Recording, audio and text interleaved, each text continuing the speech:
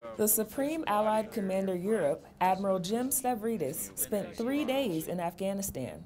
While at Kabul Military Training Center, he had the opportunity to see firsthand the progress that coalition forces are making in the training of Afghan soldiers.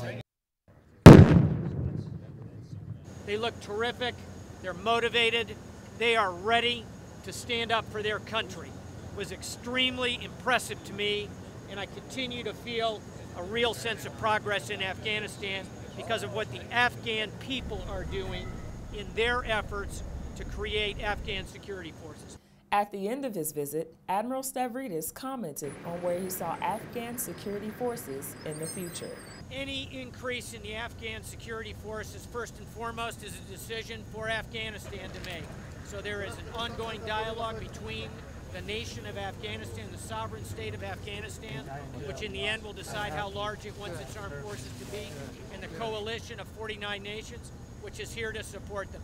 For NATO Training Mission Afghanistan, I'm Senior Airman Tarelle Walker, Kabul, Afghanistan.